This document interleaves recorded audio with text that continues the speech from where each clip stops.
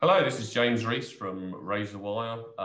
We're here today to do another interview. I'm pleased to introduce you to Richard Cassidy. He's the Senior Director for Strategy for Exabeam, a company we've done a lot of work with recently, and we're looking to do a lot more work with in the future. So Richard's been very kind and saying that he would come on and have a chat to us, about infosec, his views, that kind of thing. So welcome, Richard. Do you want to kind of introduce yourself to the guys and girls that are watching? Yeah, absolutely. James, first of all, thank you so much for giving me this opportunity. I'll talk to anybody that listens, but I only get excited about those that are a little bit more interesting than normal. And you're certainly up on that list. So yeah, look, I won't bore the viewers stroke listeners with too much of my history. It's long and illustrious at parts, but so I am in the industry about 21 years now, which is kind of an interesting sort of tenure, right? Because I've seen a lot of the technology waves, which we now take for granted, especially if you're new to infosec. You kind of at the point in the mountain where it's a never-ending incline. But what's interesting is I've kind of seen the foundations build themselves out, right? We're talking way back to IP-based firewalls and IP tables on Linux systems. I mean, back in the day. And then, through the various waves of innovation around firewalling, encryption, acceleration in ASICs, and then the virtualization bandwagon took place, and then cloud was not really a thing, and then it became a massive thing, and then DevOps, DevSecOps. So I feel honored to have seen a lot of these things kind of progress. Where I'm at now is with Exabeam, a phenomenal business. I think what we're doing at this organization is very interesting. And I joined it for that reason. I'm sure we'll touch on this a little bit later. I'm Senior Director of Security Strategy. So my job really is to impart as much of that useful and some of it probably less useful experience to the kind of CISO practitioners. So I try to be the bridge that sort of helps cross the knowledge between what happens at the coalface of infosec versus what happens at the kind of strategic decision-making level, which I think is really important because I'm a practitioner. I came from the hands-on SOC-based background, sort of IT ops background. And I find that a lot of people higher up the food chain in terms of organizations lack a lot of appreciation for what that is and why that matters in their business and why they should invest in the people and the processes around it. So I feel honored that I'm able to get to the table with CISOs to bring that world, which we're all a part of, to the board and to the people that make the decisions on things that will ultimately change people's careers. So, I suppose if I distill the last 4 years, it's mainly been security ops. So I've built SOCs, European SOCs. I've worked at level 1, 2, 3, and then threat hunting and all sorts of weird and wonderful things. So I've been part of major breach investigations for car manufacturers, for utility companies. And it's been a really interesting ride. And here at Exabeam, I'm kind of bringing that experience to really help organizations understand how to weaponize their data, how to get one step ahead in terms of risk compliance, but also the big cyber warfare, which we are all very much on the front line of today. So there you go. I did it in less than an hour. Hopefully that's not too much of an intro, but that's me in a nutshell. No, that's fantastic. I mean, how did you initially get into it? I mean, what made you sort of sit there one day and go, you know what, I think I want to get into security? Was it something you kind of fell into, or was it something that you planned to get into, or was it a bit of both? Yeah, so it's the most convoluted kind of, convoluted curveball story because I've always had an interest in computing, right? So from a very young age, I remember getting my first Amiga-based system, and then that became Commodore, and then the C64, the one you had to program, do you remember, to get your games to run with the old tape decks? So I was always fascinated by how could this coding language create visual effects of the ilk that we saw. And even before that, right, you would just have games you wrote in DOS, and they'd be like multiple choice kind of answers, and you'd kind of get through a labyrinth and something like that. But I found it interesting. How does this all work? Like, how can I make electrical currents produce all of this magic before your eyes? So I got into kind of a bit of coding as a kid, probably as young as 10, to be fair, if I'm being honest. Real basic stuff back in the day. Coding was so much easier, wasn't it? And then I decided to get into the whole how to build these things. It was all very interesting. And that just became a hobby, right? So it wasn't something I thought I'd ever have a career in. I just always loved computers. So in terms of uni, I went and did a psychology degree. It had nothing to do with IT, or so I thought it would have nothing to do with IT or infosec. And then just got a job with a kind of an IT support company in at Morgan Stanley Bank in Canary Wharf, of all places, replacing printer cartridges. And I remember having a conversation with a company not so small called Sun Microsystems that were providing the firewalls to Morgan Stanley at the time. And we're going way back, like way back. And I was like, oh, what's a firewall? Anyway, long story short, that just blew my mind about how we could actually take some of the knowledge I'd already built in terms of some basic coding. And that led into a real flair for infosec. And I started to go and decide to learn more about this. And that journey went to where it is now. So I'm not going to bore you with all of the steps, but that's kind of how I fell into it. From a psychology degree to an IT technician job at a bank to where I am now. And there's many interesting stories along the way, that's for sure. No, I mean that's actually really interesting, and it's something that I've mentioned a few times, and some of the other guys that are, people that I've interviewed before have mentioned.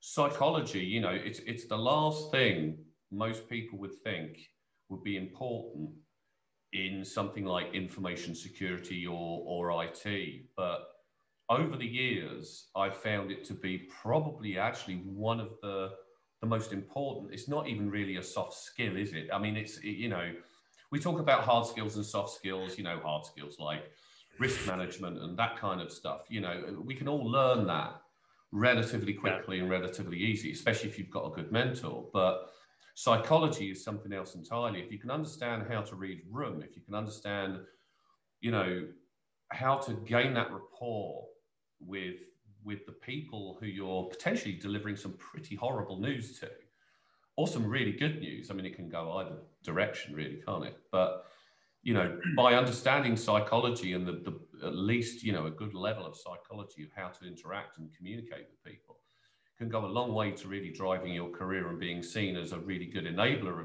of the business, as opposed to what I think some people view, traditionally anyways, what some people viewed security as being a bit of a disabler, a bit of a, fear, uncertainty and doubt. And the doomsayer has come into the meeting. Oh God, here we go. They're going to start talking about vulnerabilities and, disassembling what we're trying to do and create and build, Have you found that to be particularly valuable? So it's a phenomenal question. And we could probably run a podcast just on this subject and multiples thereof. So what I find, right? So either you gain experience and you learn how to communicate with your peers through trial and error, right? And Oscar Wilde once said, famous Irish playwright, that wisdom is knowledge without pain. But unfortunately, as we all know, and especially if you have kids and you're one of those teenagers, we all like to play a fool and learn the hard way sometimes. And that's just nature of human psychology. So what that means is when you're at the table with your peers, with your superiors, and also subordinates, right? Because you'll end up at different levels in your career, is never just to listen to the question that gets asked has so many more layers to it than you've probably cared to realize in your career. Now, regardless of what stage you're at, I don't care now if you're a seasoned CISO and you've been in the game for 35 years, or if you're just starting out, this rings true at any level of your career. If you just get transactional in your conversations, and you think everything's black and white, that's where you're going to find it very difficult to get to influence people, to get the outcomes you're looking for, and then to kind of move up the ranks and kind of progress your career, which is kind of what we all want to do, so that we can retire early and do the things that we really enjoy before we get too old to do them. So, when you see these naysayers in a room, don't just consider that they're a naysayer because they're belligerent or difficult, right? That might be the case. I mean, there are those people, but they've come through bad experiences. They've come through things that have made them that kind of person. So when I get this very difficult, sort of very cantankerous, almost passive aggressive questions like, well, I don't possibly think your product can do this, or I've seen it all before, this isn't going to happen. I don't go defensive. And this is what a lot of people do in conversation. They go, well, actually, this is true because no, you've got to just take a breath, okay? And actually, one of the biggest psychological tricks to stop people in their tracks when they ask very passive aggressive questions and get fairly, I suppose, heated in conversation is to just ask a completely different question. And the one question you ask is kind of, are you okay question. So you say, wow, I understand what you're saying. There's a lot behind that. So where has that come from in terms of experiences? What have been the failures of products or vendors in the past that have got you to this point? So you're not answering the question of, well, I don't think you can do X, Y, Z. You're changing the conversation to a consultative, I care about your journey. And that immediately builds rapport in a way that you cannot estimate. It's so super important. And now they start to understand you're there for the reasons that they care about most, which is actually you care about the problem. You're not just trying to sell them a product or a service. People don't like being sold to, but they like to be consulted and feel like they're a friend, feel like you're on a journey. So don't get defensive in your answers. Don't get caught up in the black and white transactional conversations. Think beyond the question. Look at the emotions, the nonverbal cues. And in that respect, psychology, in terms of reading people, has been really, really helpful for me and for lots of other people that follow the same systems and processes. Fantastic. I mean, again, I think it's an important part of infosec, and definitely in the early days, I'd meet up with infosec people, say 20 odd years ago, and I did find that quite often the infosec people of the time were the types of people that nobody really knew what to do with, so they put them in the infosec function. And I think what it did in the early days was it kind of soured, especially from IT people, development people, approaching infosec people for any kind of advice, because they just had this view that we were these difficult individuals that were only there to cause them pain. Yeah. And as I said, sort of like before we started, my first mentor, and cheers, John, out there if you're watching, he was the one that first kind of turned me on to things like NLP to start kind of breaking down some of those barriers and actually talking to people. And he gave me very similar advice actually to the one that you just said about reframing that question to not to kind of go on the attack or the defensive when someone's challenging you, but say, look, where does this come from? What's the problem? Is it something to do with your experiences in the past? How can we make this, how can we make this better? Really is the way that you answer that in many respects. Obviously not quite so direct, but. No, and so James, and you raised a really good point, right? How does the business view us as infosec people? I'm not going to say professionals, because professionals are very, the goalposts of the term professional moves every week, depending on what the latest APT groups are doing in nation states. But anyway, so, and if you, I don't know if our listeners or viewers have ever seen the IT Crowd, right? And okay. I think that genuinely personifies the business's view of IT, right? We're the guys and gals that just go and fix stuff and make computers work, and we're always resigned to the basement, and we don't help ourselves. I remember SOCs.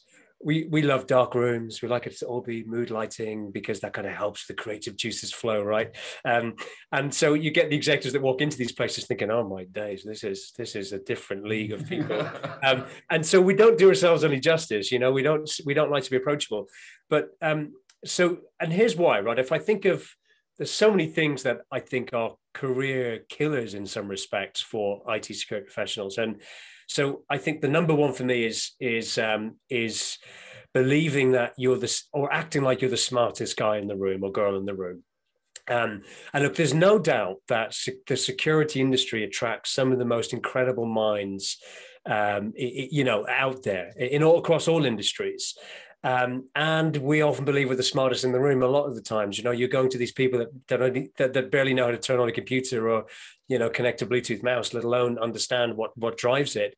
But if you give that persona and you come across that way to anybody that gets defensive, that's just a human nature. It's a challenge, it's the old peacock syndrome.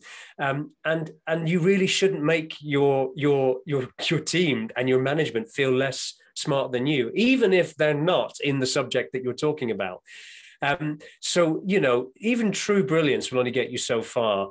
And your technical skills will take you places, but you've got to take a approach where you come across, as I said earlier, trusted, you care about the problem, and you're able to articulate complex in a very simple way. And I think if there was one of the skills I said that's really got me through this career, it's been able to take super complex concepts, like even the most complicated attacks that I've ever had to go and do breach investigations for. When I talk to the board, I'm using crayons and big pictures, and I'm making it sort of as easy to understand as possible. And if they want to go deeper, we'll go there, but we kind of start here and work back, right? And I think don't act like the smartest person in the room, because you are going to rub people up the wrong way. It's just human nature, and that's a career killer right there.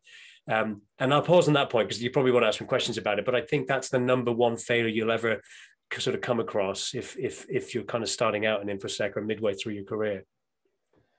Excuse me.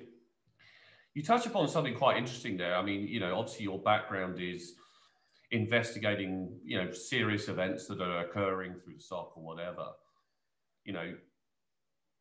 It sounds like psychology has been a really, really important skill for you, because, I mean, once you've done your investigations, or at least your initial investigations, and you've got a bit of a picture of what's going on, you then have to go to either the customer or if you're working directly for that client who are running that SOC at that time, potentially the C-suite people, and to deliver them some pretty horrible news at times. Have you found it to be immeasurably important in the way that you handle that? Yeah, without a shadow of a doubt. And we're probably setting the stage here for, even if you haven't already done it, thinking about kind of just short courses in NLP, neuro-linguistic programming, or things like this, because actually the more that we talk about this, the more I even realize in retrospect that actually the psychology aspect has been super important. And it becomes nowhere more important than in a serious breach where we're in a high stakes scenario. The business is potentially at ruin because, personal data and, God forbid, key assets are compromising on the dark web for sale, or even worse, just on the open web, just because they want to prove a point. And so what you have to do is not lose your cool, not talk too techy to the people that are going to be having to go out in front of the media and talk about what's going on. So you really have to take that sort of, I understand, I appreciate, I empathize with the challenges that you have, and I take ownership of this problem. I really psychologically understand what's going on. And it's not life or death. I mean, that's what's really important. It is careers, it is money, but you've got to understand that no matter how bad that problem is, there is a way forward. And even if the way forward's tricky and it's a sticky path, always try to calm down your audience. Always try to explain the steps that we have to take and the risks of those different pathways, but do it in a way that's not subservient but empathetic. And again, understand that there's different levels of technical knowledge across the different sort of teams, and just creating a message that sort of resonates across that. So the psychology aspect is really important. You can't just talk tech. You can't just talk tactical. You have to be able to talk to the people. So absolutely right. Just out of interest, I mean, there's been a worrying trend. I mean, it's something that's happened. I say recently. It's this whole kind of lockdown pandemic thing has kind of thrown off my concept of time. But ransomware. The malicious individuals that are doing ransomware attacks now. Initially, it was just, you got your ransomware, it would encrypt everything, and you'd get the nice little message that said, pay up in Bitcoin or else you're not going to get your data back, and that's it, you're screwed. And then once they figured out that people could, quite often get it from backups, they'd have a bit of a loss, but they could get most of it back. They changed tact, didn't they?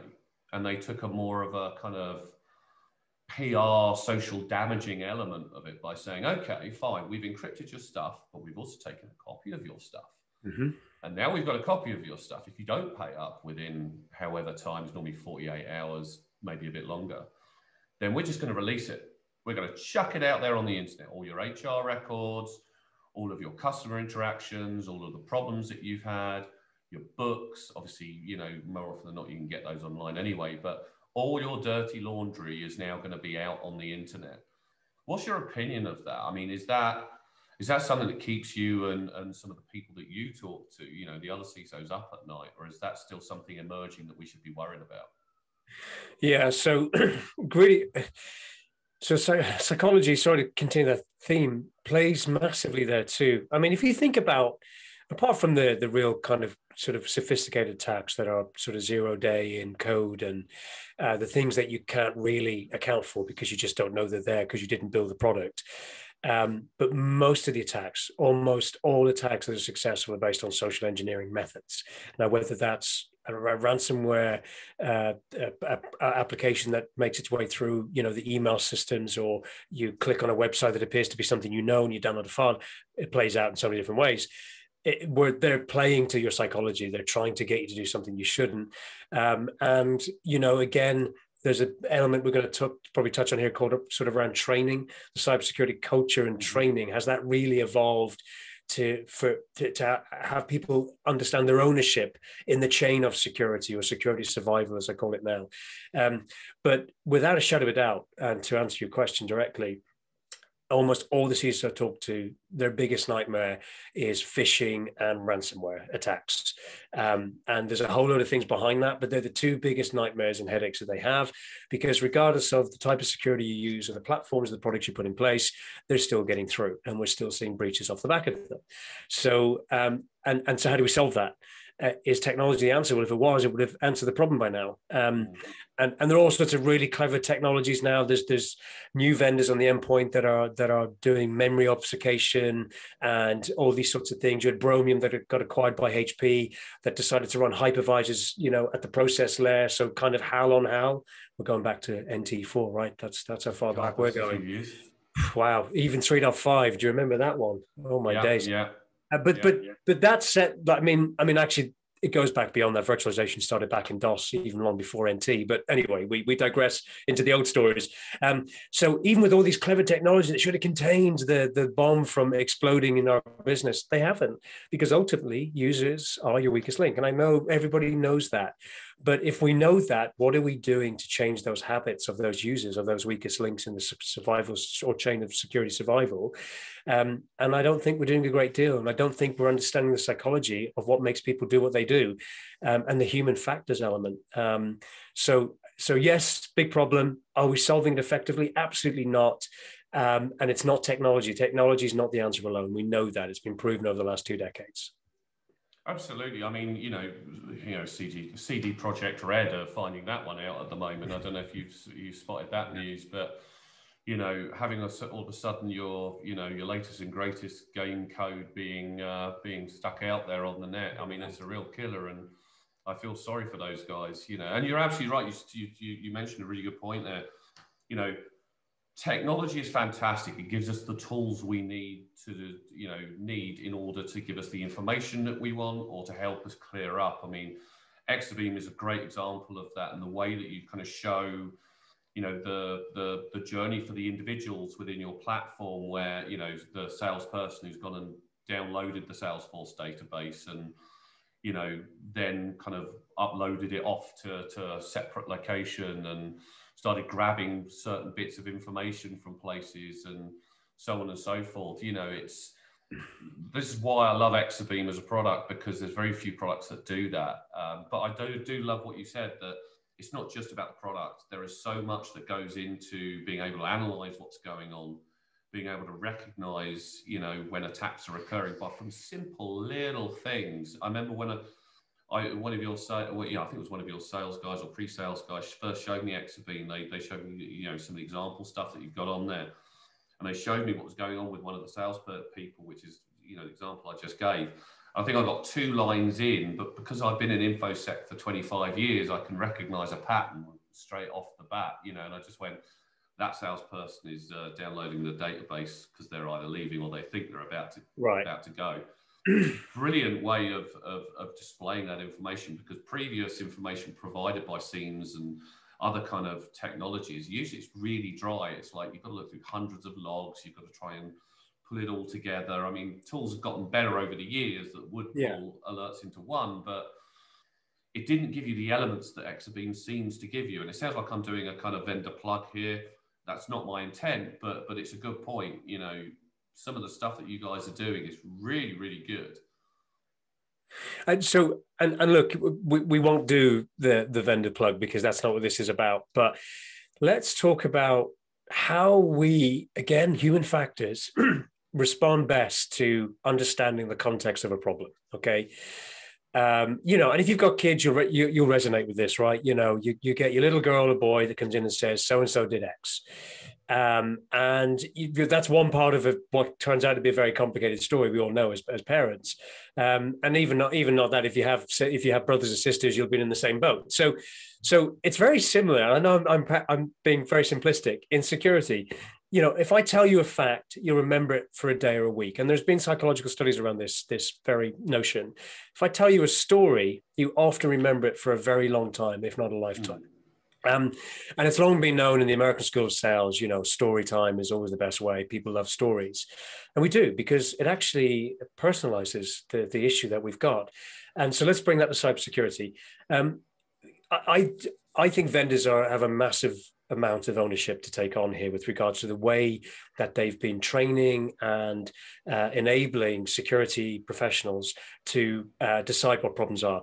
We've been fairly systematic in our approach. I mean, look, back in the day when I started out doing basic incident triage, you know, it was right, who's the user, what's the IP addresses, what are the devices those connected to, what are the applications that we used, and so on and so forth. So you'd have this kind of manual workflow playbook checklist that you'd go through.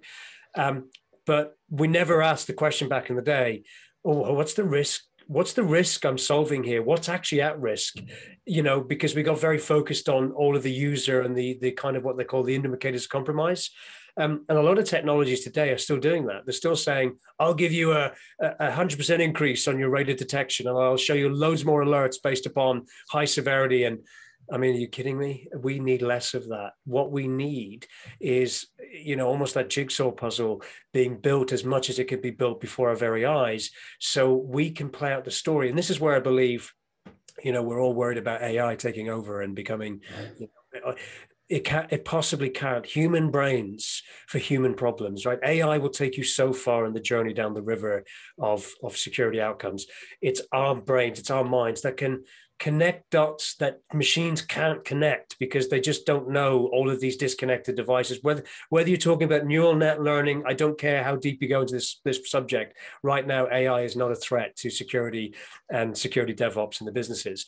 So by having platforms like Exabeam, right? And there are others, I'm sure, that say, hey, this was where the alert started, but actually here's all of the other details that may not have anything to do with this problem, but actually more invariably than not, they do.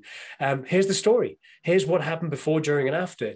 Why is that important? Well, I'll close out that point on this one.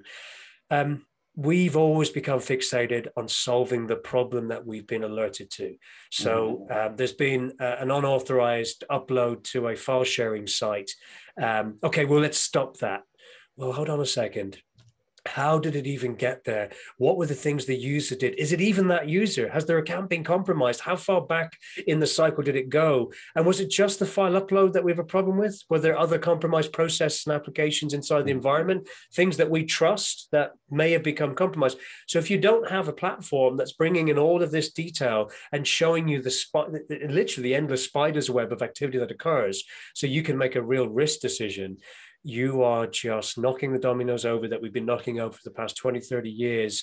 And you're just a big, big risk waiting to happen, in my experience. And I can say that from a lot of breach investigations. It's the same old problem. We didn't go deep enough. We didn't go wide enough because we couldn't, because tech stopped us from doing it. Yeah, absolutely. I mean, you know, I've done a fair few investigations in my time as well. And I used to, I still term it as following the threads. There's always threads to follow, and you follow each thread to its conclusion. Once you're at that conclusion, quite often it leads into a lot of other threads, you know. And people have said to me before, you know, when you're doing investigations, why does it take so much time to do? And it's like, because I've got to come back with a full view of what's happened. We've done the triage, we've done the stuff to prevent it from getting worse. But what is the story behind this? And I like that analogy. What is the story behind this breach? because we all know what the outcome probably is going to be. We all know, you know, we've got that gut instinct, and that's something, again, you mentioned about the stuff that AI doesn't have. Trust your instinct. You know, one thing I definitely learned is normally my first impression, that first thing that clicks into my head is usually right, or it's usually not far off being right. Absolutely. You know? And building that story when you're doing investigations is important, because yeah, you know, you could find out that it was a piece of malicious code, but then, as you quite rightly pointed out earlier on, how did it get in there? Was it a person who wasn't trained enough? Was, you know, how did it get past the email security? You know, what is this story behind it? Because we need to deal with the story. We can't deal with the outcome, because that's already happened. The horse has already bolted. You know, the CD Projekt Red, they've already lost all their stuff. But, you know, what do you do? How did it get to that point? Deal with that, and feasibly, you may not have to deal with it again, assuming you survive it, you know. Yeah, absolutely. And I think we should touch on a subject here, which is important, which is, you know, what makes the world's top chess players so interesting is, you know, whoever you look at in terms of chess grandmasters, there's a commonality between them. They all have brilliant minds, but they're able to play out the games 20, 30 moves ahead of what the actual piece or the movement is at that time. And what does that mean in terms of cybersecurity? Well, it's almost like we wait for the problem to occur before we respond to it. I mean, we put in all these layers. It's like going out, you know, in the cold winter, and all these layers, but we don't actually think, well, you know, do we really need these? Are these effective? Have I got too much going on here? And the only way to know whether what you're doing is going to work is stress test it. Run scenarios in your organization where you simulate a breach. And I'm not talking about, you know, those internal blue teaming exercises and red teaming where you try to catch users out, because that has a negative outcome. You make people feel stupid, and it has a counterintuitive effect to the overall cybersecurity culture you're trying to build. But do play out and play out what you know to be a risk to you. And this is the biggest challenge of every CISO I've spoken to. I ask this question: what are you protecting? And I can tell you 9 times out of 10, I don't get the answer I expect, because they don't understand everything they've got. Now, those that are able to give me at least an 80 percentile level of accuracy on, well, you know, we're a cloud-based applications businesses, we serve XYZ market. So we have our AWS platform here. We also do hybrid clouds. We've got Azure here, and it's all back. Great. So you know what it is. Fantastic. Where is your data? Well, it sits in the cloud. Does it really? Do you have offsite backups? Do you have resiliency systems built into on-prem? Is it all Cola? And a lot don't know that answer. And then where is not just your physical assets, it's also your human assets. And again, where do these people access the data from? So what you're protecting, where does it sit? And then the killer question, who do you think you're protecting your data from? And so many people have no idea. They just think it's whatever the nation state group is in the news of that week or month or year. And the answer is it's normally a very prescriptive set of groups that will target you, and you have to know how they target you. So now you know these 3 things, right? And they're not easy questions to answer, but if a CISO can't answer them, I would question whether they've done the right level of due diligence in the organization that's going to help keep them secure. Once you know that, then you can play other games. You can rerun the scenarios, and then you can empower your organization to become security culture aware. And it has to be a culture thing, right? This is the key point. Don't just think of security as a checkbox exercise that as a user, thou shalt not do X, Y, Z, you know, the 10 commandments of security. Are you kidding me? That's not how it works. You've got to almost make it a religion within your business. And I'm sorry to go down the pious path, but own it. Feel that it's a culture. Security should be part of the business culture as much as it is selling the service that you sell. And if you can connect the 2 dots, you've got one hell of a freight train. And I think the old saying goes, right? Culture eats strategy for breakfast. It sure does in security as well, my friends. Absolutely, 100% agree. I mean, one thing that you mentioned there that definitely you don't hear a lot of, and I mean, I've done it before, and I've had some mixed results, but I like wargaming.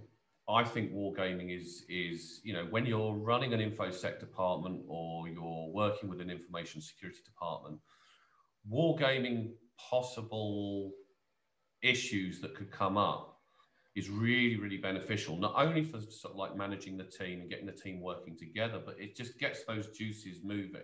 Yeah. You know, because once you've wargamed, you know, a data loss, you know, any type of data loss that occurs tends to follow similar kind of fashions. You tend to follow a similar kind of vein in your, you know, the way that you investigate it and the way that you try to resolve it. You know, okay, it's not always 100%, but the methodology is still there in your head if you're wargaming it.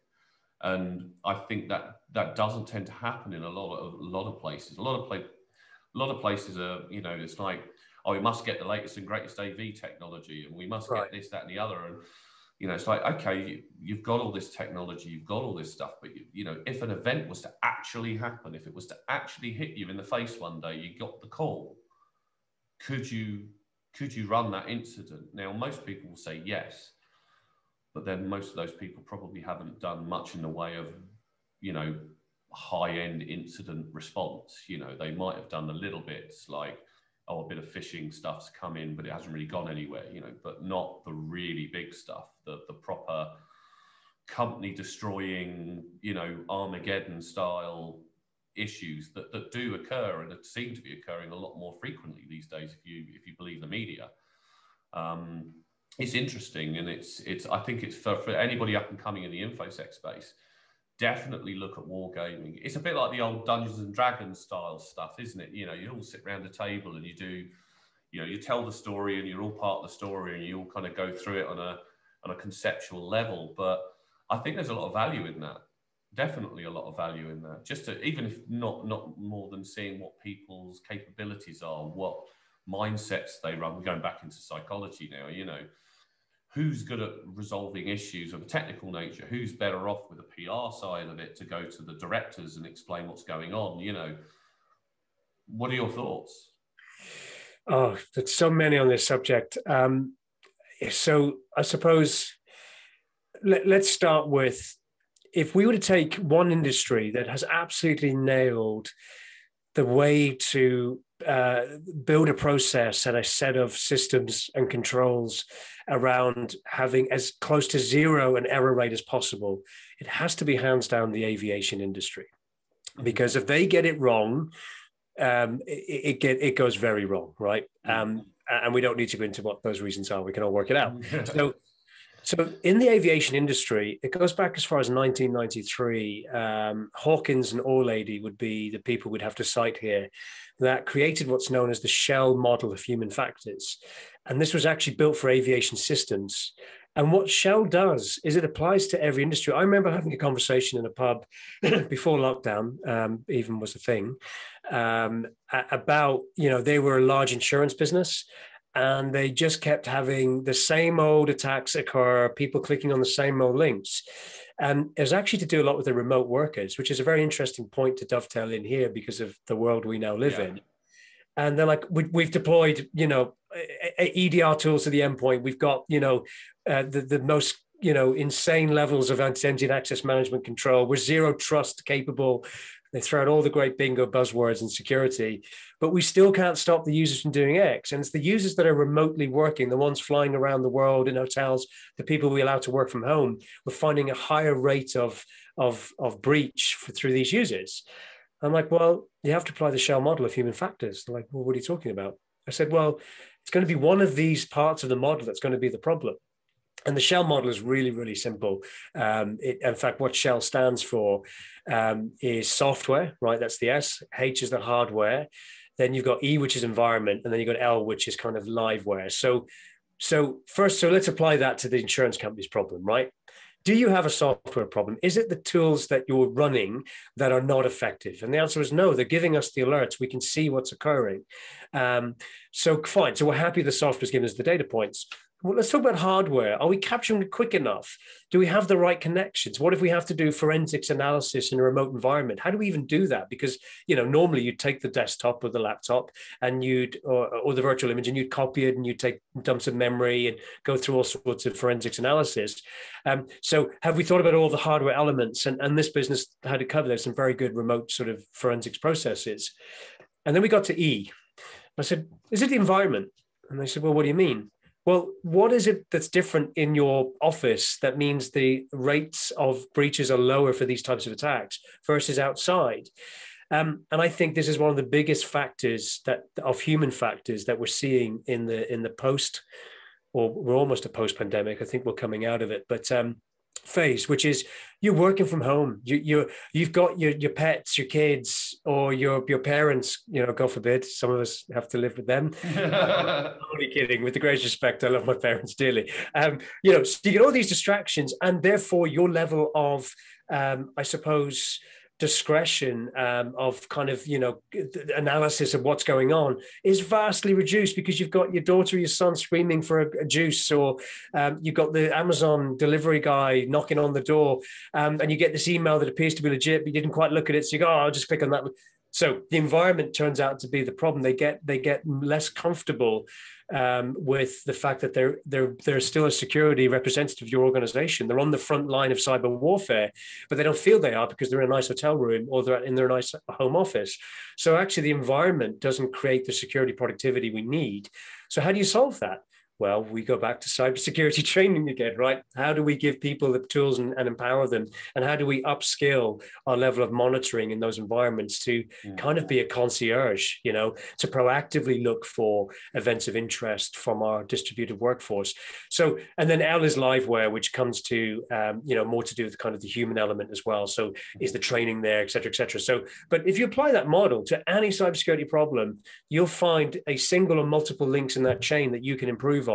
And that's an aviation system that's proven to be super successful for as long as aviation's been around. And I would stand toe to toe with anybody that says aviation aren't the best in the industry at processes and workflows. They've nailed it, and we could learn a lot from how they do it. And the Shell model is one of those things. That's fantastic. I've heard about it before, but I think, after this, I'm actually going to sit down and revisit that, because that's brilliant and that's fantastic. So those of you out there looking to get into the industry, definitely look at the Shell model. It's sounds like the best way to try and establish really what's going on and how to fix it and to deal with it.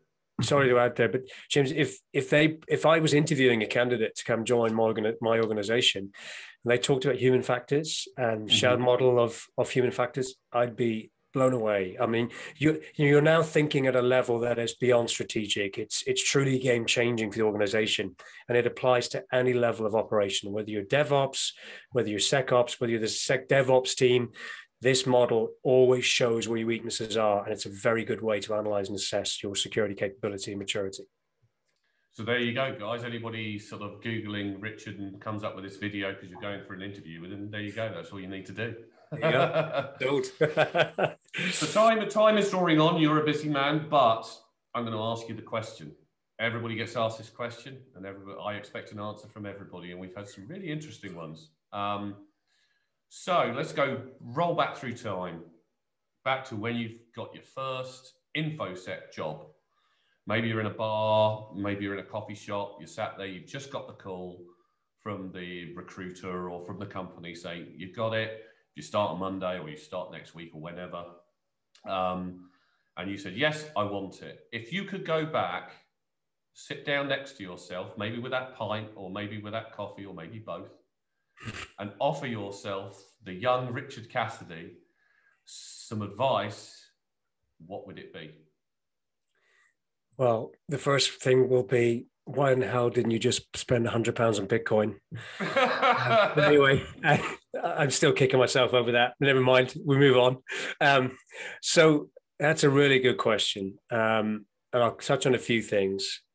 So one thing I would have said to myself, and I'm trying to fix that desperately now, is, so I think Frank Sinatra came up with this quote, when you feel like you're coasting, that's when you're actually going downhill. I think he said it to his son. And I know he applied that to showbiz, but actually it applies to security showbiz as well, right? And I remember thinking when I sort of done I started off in Cisco networking, at ISP. So I got my CCNP and I thought, that's it. I'm the bee's knees. I've got this. And I didn't innovate quickly enough earlier on in my career. And I probably wasted about 5 years doing kind of the same thing. And I remember my mentor saying, look, I know you want to go clubbing and I know you want to do all the things that a 21, 22, 23-year-old does. But let me tell you, you're burning your years. And what you need to do is learn the basics and learn them well. And I'm glad I heeded his advice, albeit later than I should have. And I went and learned all the basics. I can still tell you how bridges build their MAC tables and what CSMA CD is and Ethernet communication, because I really learned it. And it's still relevant today in my security role, understanding communication protocols, even right down to layer 2 of the OSI model is still super important in capturing those really. I've seen attacks embedded into firmware upgrades of adapters that are there just siphoning off data. That's how much that knowledge still helps me 22, 23 years on. So it's listen to those that are wiser than me. And I said it earlier, wisdom is knowledge without pain, okay? Do take on the advice of those that are there. And one of the things I was told to do early on, which I didn't do, and I'm paying the price now because my brain isn't what it used to be, is learn coding. We all started out, I started out in Roscoe programming. That's back in IBM AS400 mainframe stuff. And I was offered to go on Python courses and Perl courses, and back then VB sort of basic. And I didn't, I thought I could just get away with my Roscoe skill set. Understanding coding and languages is super important for any level of security, sort of DevOps, DevSecOps engineer. And we're going into a future where devices will become open source in their nature. You're going to be able to and you're already able to do it through if this, then that kind of protocoling with your IoT devices. But we will get to a point where you'll get a blank slate and your phone or your sort of home media system will be fully configurable. And if you don't understand programming and languages at our security sort of professional level, you're going to fall way behind the curve and you're going to become stagnant. So they're the two key things, right? And then I suppose what I've learned, and what I would tell myself now, 22, 23 years on, is I've always found myself to be very tactical early on. What I mean by that is I have a problem to solve, I solve it. And I just do it because that's what I get paid to do. But the people that rise up the ranks quickly, the people that make it the biggest difference, the Elon Musks of this world, and I know he's a Marmite kind of guy, they're always thinking about how to make something different and not just doing it for the sake of doing it. And businesses want that. We want people that go, look, I get that you want me to follow this playbook for a breach investigation, but actually this part of that playbook can be automated. We can do this so much quicker. Or that manual task set that we're doing there, well, I've looked into open source technologies or vendor commercial products, and these ones will save us 7 hours, 10 hours a day, which is operationally, several weeks of time back in a year. If you can have those level of conversations quickly, you can understand how to sort of not automate your role completely, but sort of enhance it. You're going to become super important to the business decision makers, and you're going to find yourself very quickly becoming a strategic head in the organization. And that's when things get more interesting. And then I think sort of finally, it's sticking to yourself. And I know that's a very broad comment, but professionals in every discipline, right, in part, kind of help by helping others to do their jobs, right? You need to become that trusted partner to your colleagues and build relationships throughout the business, right? We all know that. And some of us find that sort of networking easy. Others find it much harder to do when we're not normally extrovert kind of people. But actually, you've got to, as a security professional, stick true to your kind of core skills, and they will always be, you want to make something work. You have the nature of the greater good in your kind of outlook. So create more room, create your own opportunities by connecting more and by using your kind of core skills to develop your career. Don't get into the imposter syndrome trap. It's called the Dunning-Kruger effect. We always feel like we're not good enough or we shouldn't be where we are. That's total, absolute codswallop, to bring a really old term back to the future. You are good enough. You can make a difference. Believe in, stick true to yourself, because it's in self-belief that others start to see what we can truly be, and that sort of builds success. There's always people smarter and there's always people less smart, but know that you can do it, and don't ever think for a second you can't. Don't ever get imposter syndrome. It will destroy your career. Totally agree with you on that one. Totally agree. I've seen a lot of people go down that route, and a lot of good people as well who just don't have that confidence. They don't believe in themselves. They don't feel that they deserve what they've got. And it's like, stop it, guys. Just go with the flow. Just go with it. It'll be fine. You are good at what you do. But it's been brilliant chatting to you, Richard. There's a lot of subject matters that we've discussed today that I'd love to expand upon at great length, but time has come for us, and I think I'd like to definitely sit down and have a conversation with you at some point about covering some of those other topics, be it on, with your stuff that you do here, a mixture of both. But if any of you out there have got any questions or whatever, just email them through to us.